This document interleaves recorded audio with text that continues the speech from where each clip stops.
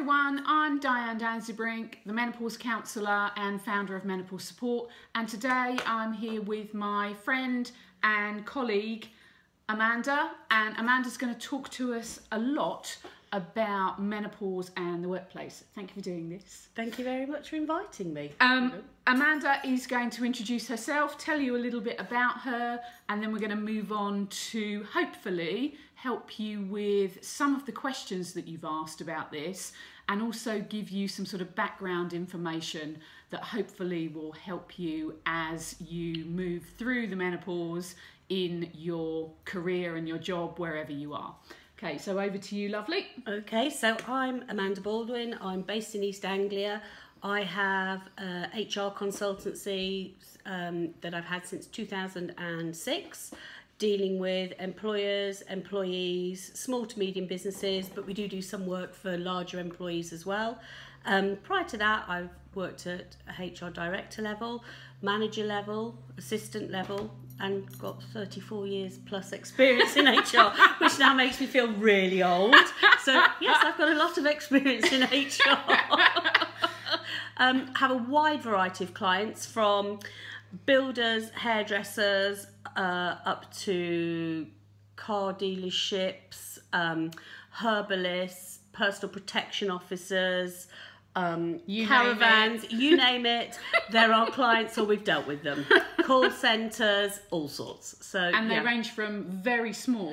They range from very small, actually quite large. Yeah, they range from very small, where it's sort of one man plus an employee, up to 1,000 plus employees, really. Yeah, okay. So all sorts. So she's a great person to get, and she's also very down to earth, which, as any of you who have seen anything that I've done before, you will know that I like the common sense approach.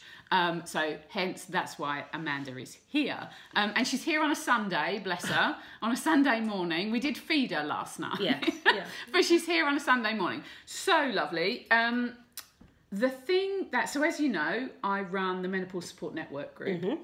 And the thing that we get a lot of questions about, we get a lot of comments. The one that people are really, really confused about is what legislation is in place to protect them in the workplace, because we hear everything from good experiences to incredibly poor experiences.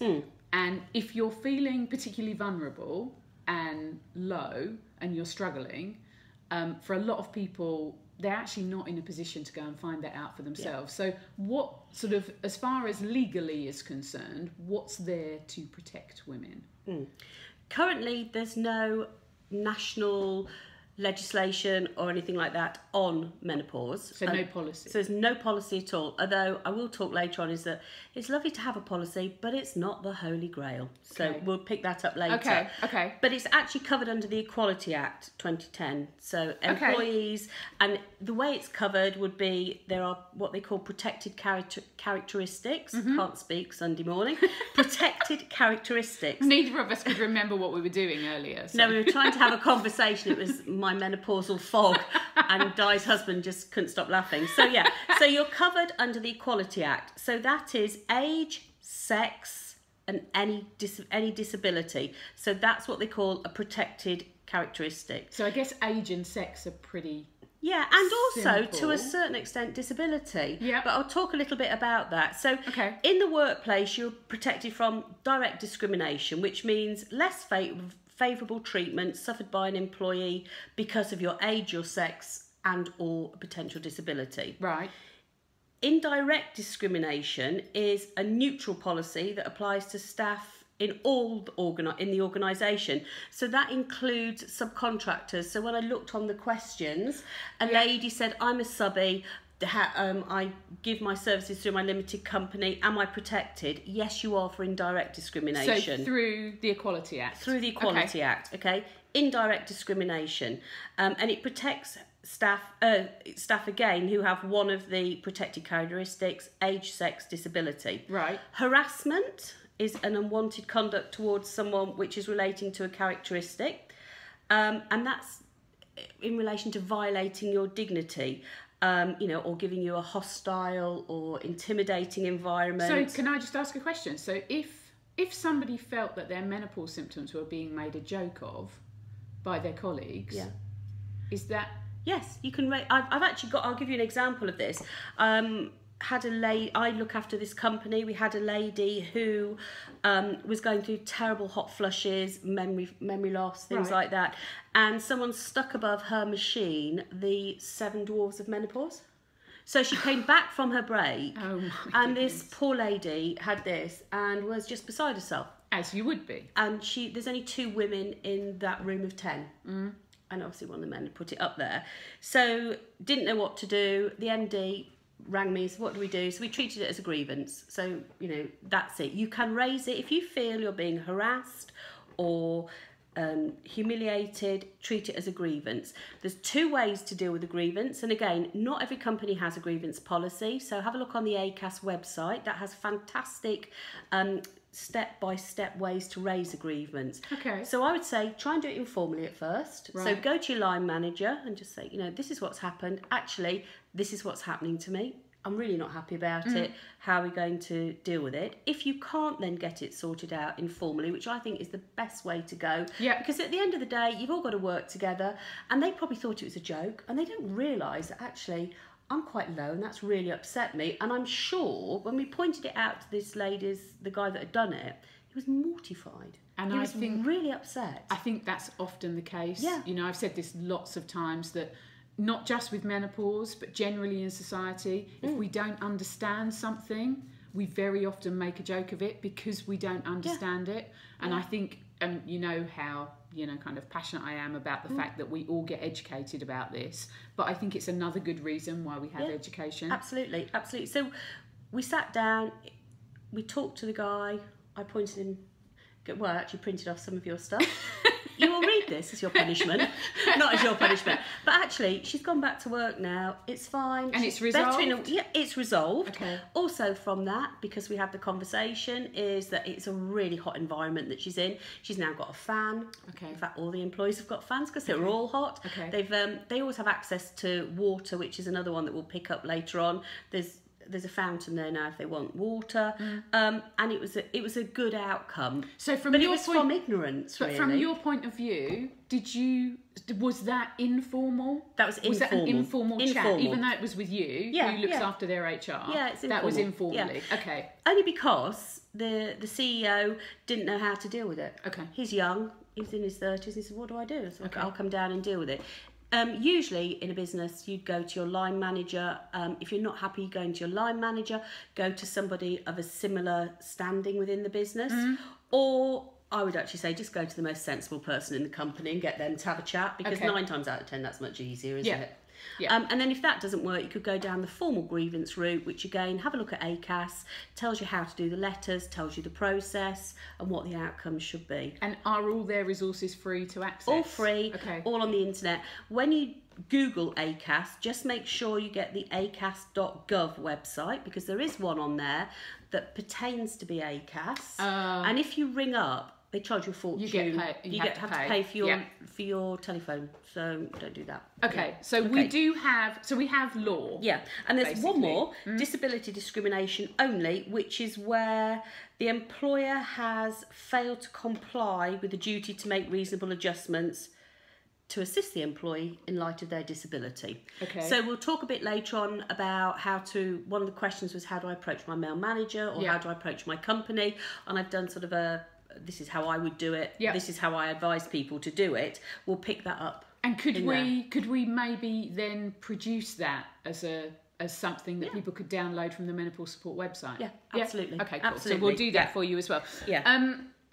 So talking about, as you know, a few months ago, I was on Good Morning Britain talking about disability and menopause.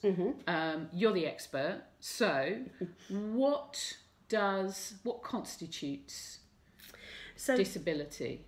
Disability is something that has a substantive and long-term effect on your day-to-day ability to carry out your duties. So if you have like brain fog or I'll give you an example. I do a lot with care homes. One of the ladies there was having horrendous hot flushes and brain fog, and she was in charge of the meds. Okay, so responsible job. Yep. You know, actually she was a nurse, and you know, again, we need to find a way to help these people, because nursing is a real shortage profession. Absolutely. She's got 40 odd years experience and was not dealing with it all. So it is, if it affects your ability to do your day-to-day job long term, at that point it becomes a disability. Okay, and is there a set time for long term? Because I've read it's 12 months. Is that true or not? No, it depends. We're not going to say 3-4 weeks. Okay. 12 weeks. It is, I would say, more than 3 months. But the sooner you bring it to your employer's attention, the better. Because does that mean that it's then recorded? It's recorded. Okay. So we'll talk about that. There's only been 2 pieces of case law in the UK. They're both non-binding, which means they can't be used as examples for future cases. Oh, so, really? That's interesting, because that hasn't come up in any of the reporting. Well, it says on the thing that it's non-binding, but just nobody's picked it up. Yeah, it's just interesting that hasn't come up in any you of the could newspaper use it, reporting. but it's not like this is the law, this is the case law on it. Because there's only been 2. I personally think there's been loads more, but they settle them because the companies don't want the publicity. You know what? Let's just pay, shut them up. There we go. Yeah. Which is sad, really, because you know, when you're at a low, you don't want to push this forward, but actually, sometimes you just can't. But if people had pushed it forward, I think we'd be a little bit further on, maybe down the line. Now. Yeah, maybe. Okay. So one of them is sex discrimination, and this is a great example to some of your questions, where the lady provided a doctor's note saying she was suffering from menopausal symptoms and she couldn't concentrate on time. And again, this is a high-flying lady who, you know, we talk about the glass ceiling, but actually, I was thinking about this last night after my gin and tonic. It's almost a second glass ceiling, isn't it? Menopause. Oh, absolutely. You've got to think of it. It is a second glass ceiling, absolutely. Isn't it? And I think the thing is, I work with so many women now who have moved sideways. Yeah, and because of their menopause symptoms. You shouldn't have to. Yeah. But from a HR perspective, and not proud to say this, that I've managed high-performing women out of businesses in my youth. I wouldn't do it now, because their performance has suddenly dropped off. But there was no menopausal awareness, and in my 20s and 30s, I didn't know anything about it. But isn't that a great example of why we should be raising awareness? Absolutely. I mean, you know, I just sit there and think, actually, this is what it is. But we can all look back and say, I'd have done it differently if I'd have known X. Yeah, but since you've started your menopause campaign, I have to say we have been friends for many years. And bored everybody silly.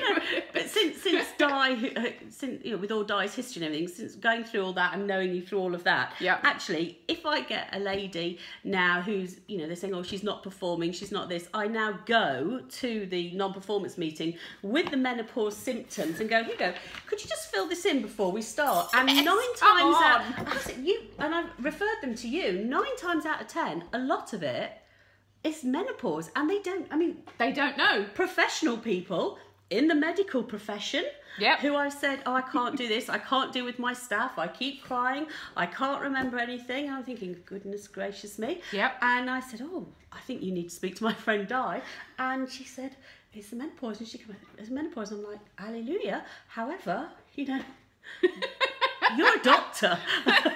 Which sounds really silly, but when you know, and again, that shows a lack of education for GPs, doesn't it? And that's another one of the, you know, that's one of the campaign aims, isn't it? If they can't recognise their own symptoms, how the hell are they going to help anybody else? And I send them to Di, can you please help this lady? You just think, yeah, okay. So this lady had provided a doctor's note saying she was suffering from menopausal symptoms. She couldn't concentrate.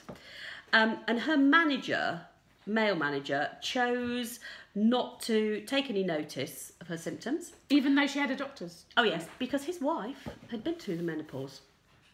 And he felt he knew all about it. And was that because his wife had completely different symptoms? Passage through it doesn't say how it was reported, but I think, reading between the lines, his wife had had a smooth passage, and that was all the evidence he needed. So they carried on. They performance managed her, and she was dismissed. Right. And then she won a sex discrimination claim and an unfair dismissal claim and the judge said the manager had adopted a bizarre and irrational approach with non-female related conditions. In other words, get a grip, you plank, everybody's different, but he just didn't realise that. And essentially, he just used his own His personal wife. experience. Yes. Yeah. And that just shows, that's another really good example of why we shouldn't judge other people's experience by our own. And I'm sure lots of you watching will have heard other women say, oh, I don't know what's wrong with you, just get on with it, I got through it, I sailed through it. And that's great, fantastic for them. Lucky you. But that's not the case for everybody. In fact, that's not the case for 75% of women. And of course, those women that sailed through it, it could be that postmenopausally, they're going to be affected by the long-term health conditions, including things like the vaginal and urinary symptoms. So for somebody to say, you should get on with it, I sailed through it, is really not helpful. Okay, lovely. So, and then the other example, I just thought I'd give you the two, and then it gives you a bit of a learning point, and they're all available on the internet if you want to Google them and have a look in a bit more detail. This is where the employee was dismissed and then she was reinstated with back pay, and it's quite a recent one. And is this the Scottish court yes, one? It's been in all the papers and everything. This and is the Scottish I just one. read this and just think, oh my goodness. Really? So this lady was dismissed because of something arising out of a consequence of her disability. So she had heavy bleeding, needed to be near a bathroom so she could change a towel every 30 minutes, and she had stress, memory loss and other symptoms. And her manager managed all the other reasonable adjustments, got her sitting near the toilet, gave her the fans, and then the crux is which she couldn't remember if her tablets had been put in a jug and there was a risk that two male employees would have drunk from the jug. Drunk from the jug. Now, I mean, I'm not being funny, but I don't think 2 tablets in a jug would have given them that much. No. Wouldn't have made them very ill. So they dismissed her because she was accused of lying and bringing the court into disrepute and dismiss. It's quite shocking, so really, she when you worked in think the who public she worked service. for. Yeah. And you just think, really? You know, you're grasping at straws here, guys. Anyway, the tribunal quite rightly said her employer hadn't protected her when dismissing her and hadn't considered her conduct was affected by a disability. Memory loss and confusion are her disability. But to me, I just think, for Christ's sakes, what a waste of money. Why on earth didn't you just take the practical approach, ring 111 and say, they may have drunk from this jug, what's happened? What's the worst that can happen? What's the worst that can happen? They'd probably say, nothing. It does seem like a massive overreaction. Yeah. Bearing in mind they've put some adjustments in Yeah, before. yeah. So there you go. So Okay. as I say, I think there's loads more, but they've been settled and they're not in the public domain. And I understand that because, you know, you're not at your strongest wanting to go and take a case. No, exactly. But I do think 9 times out of 10, it can all be sorted and it's practical and, you know, menopause is evolving. 20, 30 years ago, we didn't have maternity, we didn't have paternity, we didn't have shared paternity, which has just come out. So people get so excited saying, oh, we need a policy. You do need a policy, but it's got to evolve over time. Yeah. And like Di's got it into schools to be taught now. It's got to be evolving. I think we can't just say, here's a policy, let's stick to it, because one size does not fit all, does it? Oh gosh, everybody's no, so different. Well, as you said, you work with organisations where it's one person and one employee through to organisations with 1,000 employees. Yeah. That's a totally different thing. And then for employers with 100,000 employees, you know, you look at the public sector, probably a lot better equipped to deal with it because their policies are standard. They go across the whole of their organisation, whereas a smaller one just isn't. I mean, unions have been quite proactive around doing some work and issuing some sort of guidance and workbooks, etc. around this. Unison's got a good guide. You can Google that one. Yeah. It's for reps, but I downloaded it and use it quite often because it's quite practical. Yeah, and the TUC and TUC Wales particularly have got a fantastic resource that you can use. So again, you can find those through their websites. So from the point of view of So if people are thinking, okay, so now I understand that there is definitely legislation in place, you've explained what that legislation means. So if then, I know we're going to do a second video on, you know, kind of reasonable adjustments, what you can do to help, how you can talk to your employer, etc. Yeah. But from the point of view of resources, where would you, apart from the ones we've mentioned, where else would you point people? Di, obviously. Your campaign. Got to be number one. So that's menopausesupport.co.uk, where you can find me. As some of you may know, as well as working with people one-to-one, I also educate organisations. I go in and talk to them about menopause, etc., etc. So you can find me and those details there. The Menopause Support Network, you can contact that from there. And probably the most important thing you can do if you go to Menopause Support is you can sign our petition, which is the hashtag Make Menopause Matter campaign. That calls for 3 things. One is mandatory GP education in the UK, which we desperately need. The second one is awareness and guidance in every workplace. And as Mandy says, it's evolving, but we do need to push for it. And the third one, I'm delighted to say, is no longer a wish because we've got it. And that is to have menopause included in the new RSE curriculum. And from 2020, that is going to happen. So that's great. Apart from that, where else? Okay, so starting at work, look at your staff handbook if you've got one. There might be a flexible working policy, a mental health policy, stress, equal opportunities and diversity. Failing that, the CIPD, if you Google CIPD, that's the professional body for HR people. Oh, I couldn't remember what that stood for the other day. Chartered Institute of Personnel and Development. Thank you. There we go. They have just produced 3 guidelines and they're really good, really good. Yeah. I've downloaded them. They've tweaked them since I looked at the first ones. Excellent. So have a read of those.